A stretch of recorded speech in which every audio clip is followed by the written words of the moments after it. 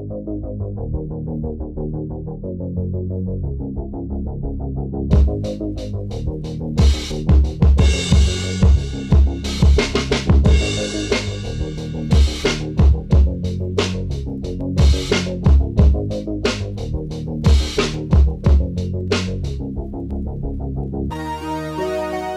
guys, thanks for tuning in to Toy Amigos YouTube channel. This is Cheney180. Today we're going to be taking a look at the Jada Toys Dhalsim from Street Fighter. Been waiting for this guy for a while. I was really excited to get this thing in hand, and I gotta say it did not disappoint. It's just crazy everything that's included with this thing. We've got his free-flowing bracelets here, which look good. We've got metal earrings, which are actually in the figure's ears there, which look really cool. We've got his skulls there, and this is like a soft plastic, so it won't get in the way or hinder anything. We've got some nice paint applications here, especially on the head with his markings there. Nice sculpt to the rope and paint applications along the shorts here. These look good as well. Nice paint applications on the legs. But the metal earrings, that's cool. I love that. They came out really nice. But let's go ahead and take a look at the accessories. Alright, so right out the gate, Dhalsim comes packed with a whole bunch of stuff. Let's go ahead and start it here. We'll start with the hands first. So he comes with two hands like this, two hands like this. You get an extra head sculpt here of him yelling, and you can kind of swivel the earrings around too, so that's really cool. Which this looks really nice. This came out very good. I do dig this as well. And then you get two extra arms here, which have bendy wire in them, so you can bend them and contour around however you like. And they also have the free-flowing bracelets here. Unfortunately, the fist did not swivel or hinge. That's too bad. But you get fist hands on here with these arms, and you get bendy wire legs as well. So that's really cool. And you can, you know, contour them around however you see fit. And that's not it. There's still one more piece here. I actually missed this in the packaging, but you get a little stand here, and I assume it's to help support the limbs when he's doing his kicking or punching or whatnot. But it does come with two hinges and a swivel like the normal Jada stands that we get with the figures, but it's got this little kind of like U-hook kind of thing here at the top to help support the weight of the limbs. So that's really cool. Let's go ahead and get into some articulation. Alright, so Dhalsim here is very posable. If you know Jada Toys Street Fighter figures, you kind of know what you're getting yourself into here. But let's go ahead and break it down and go over how well this guy moves. So we've got a double barbell at the top here. We've got a ball joint there at the bottom of the neck, and that's going to allow quite a bit of articulation, or movement, I should say. So you can look down, look up, pivot around, look left to right.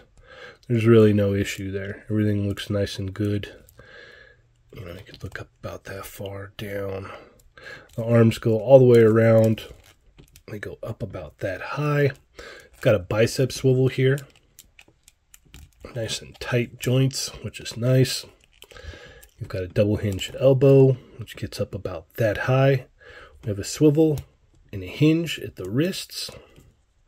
You've got a ball joint here and here, and that's going to allow for movement that far back, which is very important for this character, and that far forward. You can also pivot him to the side if need be, so that is cool. Legs are going to go out that far, no issue. I'm going to go forward this far, and he's got this nice soft crotch piece, so you can really just push it to the limit if you want. and then it goes back as well. So that is also cool. You've got a swivel here at the thigh, double hinge knee, looking good. You also have a swivel here at the shin, right in here with the, you know, his wraps on his shin there. A hinge and a swivel at the ankle. As I said before, some toe hinges would have been awesome for this. I mean, we got a lot with this, but toe hinges would have really put it over the top for me personally. That's my personal preference. And then real quick here, we'll pop off the arm and just plug this one on, and it still swivels on that joint, and you can bend it. Oh, popped off. And you can bend it however you see fit. You can contour it around or however you like. So that is definitely cool. How cool is that? And then this just pops right back on like that. And then with the leg, takes a little bit more force there. Pop that in there. And this swivels around as well, as you can see. And you can bend that around however you want. Pretty cool. Pretty cool. And you can straighten it out. And it's awesome. Came out looking nice. So there is that. Very pleased with the articulation on this guy. It's very important that he was able to move very well because he's a very agile character in the game. But let's go ahead and get to some comparisons. All right, there's not too many 1/12 scale Dhalsim figures, and the only other one that I own is this old Soda Revolution or Street Fighter Revolutions figure. I did like this back in the day, but even now I'm very weary about touching it because this thing has been known to crumble. I think this was like the second or third one that I bought, and it basically just kind of works as like a statue because the paint got all up in the joints and it'll break. So it's great that we have this now. This is very old, very brittle, so I'm very careful with it. Here he is next to his wave mates from Wave 2, Jada Toys Ken and Jada Toys M. Bison. Here we have Jada Toys Ryu and Jada Toys Chun-Li. Here we have Mega Man and Fei Long, also from Jada Toys. Then we have Marvel Legends Cyclops and Marvel Legends Wolverine. As you can see, he fits in great with Marvel Legends. So you can go crazy with your X-Men versus Street Fighter or Marvel versus Capcom. And here he is next to the Marvel Legends 2-pack Sabretooth and the 3-pack Jubilee. Alright, final thoughts on Dhalsim here.